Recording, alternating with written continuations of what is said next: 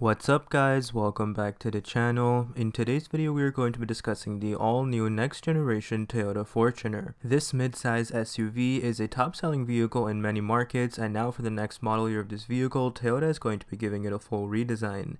There's going to be a brand new design both on the interior of the vehicle as well as the exterior of the vehicle, a bunch of new technology, and also a brand new hybrid engine option, and I'm going to be covering all of that in today's video, so stay tuned. Starting off with the platform and design information about this all-new Fortuner, this new SUV is going to be using Toyota's TNGA-F platform, which a lot of other Toyota vehicles use, such as the all-new Tundra, the new Sequoia, and also the Land Cruiser. And for the design of this vehicle, we do expect somewhat of a similar design to the previous generation according to the spy shots, but we definitely do expect all new body panels, new headlamps, and new tail lamps to be on this new Fortuner. And according to some of the rumors and renders that we have of this new Fortuner, we may be getting similar design cues to that on the new Tundra and the new Sequoia, and also some design touches from the new Land Cruiser. And now discussing the powertrain of this all-new Toyota Fortuner, which is probably the biggest change that's coming to this vehicle more than the design or anything. So currently the Fortuner is powered by a 2.8 liter diesel engine,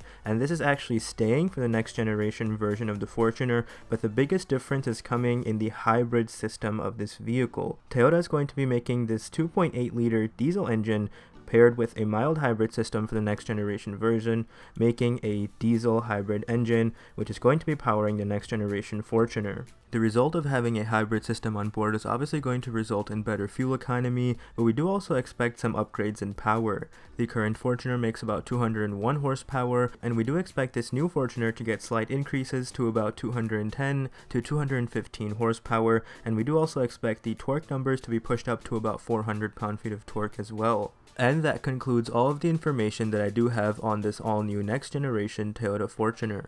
Let me know if you guys are liking this vehicle, or if you're not liking this vehicle. Thank you guys so much for watching, and as always, have a great day.